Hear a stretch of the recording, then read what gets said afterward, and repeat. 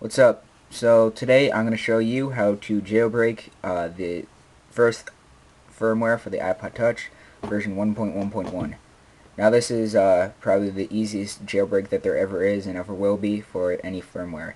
All it requires is an iPod Touch that's in firmware 1.1.1 and a Wi-Fi internet connection. Then after that it's easy.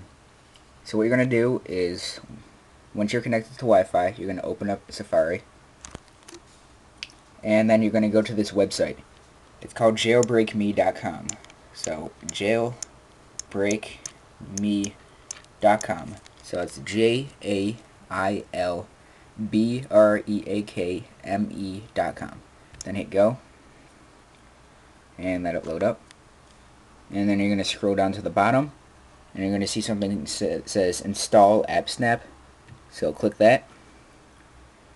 And that's what's going to happen. Safari is going to close and you're going to see some words come on the screen. And then just slide unlock.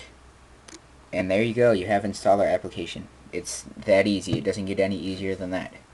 Now, if when you go to the site and you hit install AppSnap and nothing happens, like if Safari closes but you didn't see those words on the screen, then just open Safari again and try it again. It will work, as long as you're in firmware version 1.1.1.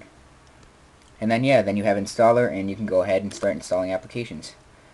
So that's it for this video. Hopefully there shouldn't be too many problems with this. It's as easy as it gets. So I'll see you in my next video.